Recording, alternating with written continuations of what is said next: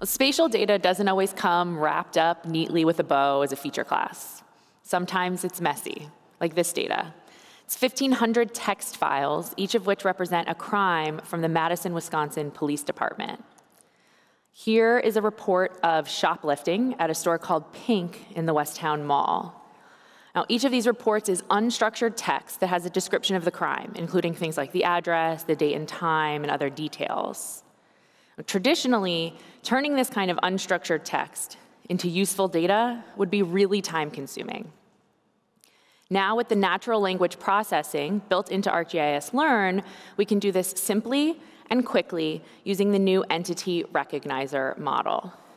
So the first step in our process is to label the data, which we did using Docano. It's a common tool for this kind of workflow. We labeled 150 of these reports, looking for parts of the text that represent things like the crime itself, the address, the date and time, and any other features within the text that we want to be recognized.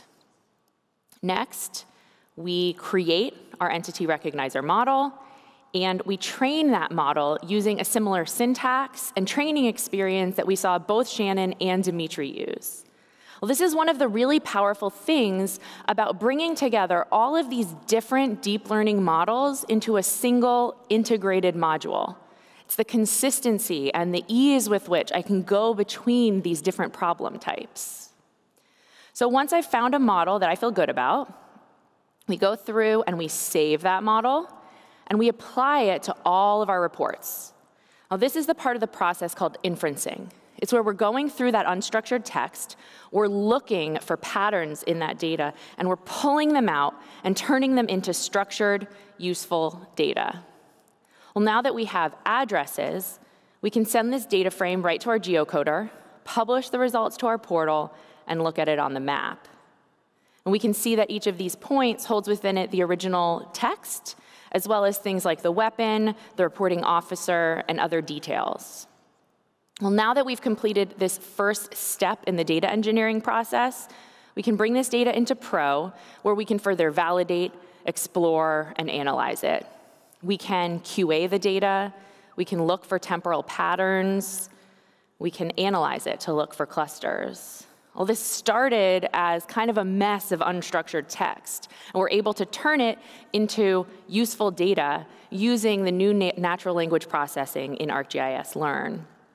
Spatial data science is a key capability of ArcGIS. Everything from data engineering to the built-in sophisticated spatial science to communicating the results of our analysis. And watching today are some of the world's most talented spatial data scientists. You understand the value that location can bring to data science. So look for opportunities within your organizations to bring that spatial perspective and to do the kind of spatial data science that our world needs.